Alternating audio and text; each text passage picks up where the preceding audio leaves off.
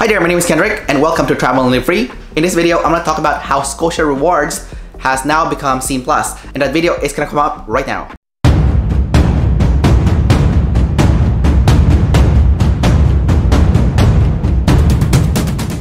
After I came back home from my recent trip abroad, I looked into my Scene points balance and I was surprised to see why I have so much Scene points all of a sudden. I was gonna watch Spider-Man No Way Home and I wanted to check to see how much Scene points I have to see if I can make any redemption, and turns out I had tons of points. But I got a little bit suspicious, so later on when I checked my ScotiaRewards account, there was no ScotiaRewards account. I couldn't find it.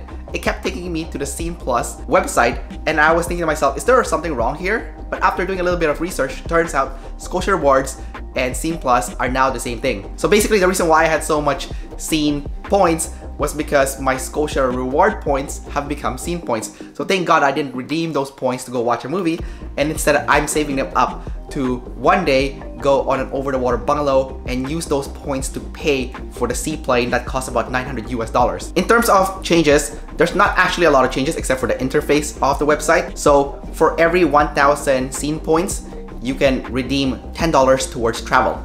Now you do need to have the whole amount of points to make a redemption. So if I want to redeem $900 US worth of travel points, then I'm looking to make sure that I at least have around 1,200 Scene Plus points in order to do that. Now, in terms of major changes from the previous ScotiaRewards program, well, before, if you wanted to redeem your points and you have two credit cards that has ScotiaRewards, which is a Scotiabank American Express Gold or the Scotiabank Passport Visa, then you would have to transfer the points between both credit cards. However, because of the new changes, the points are automatically pooled into the same account, so you don't have to transfer points between both credit cards anymore. They simply automatically get transferred after you've earned those points. I have yet to redeem my points yet with the new Scene Plus program, but I will get a chance to do so this coming May when I travel to the Maldives and have to pay that $900 US for that seaplane. So hopefully I get enough points to pull that off, because as of now I don't have enough points, so I do have to earn more points before I can make that redemption. Anyways, that's about it for this video. Don't forget to like, subscribe, leave your comments below,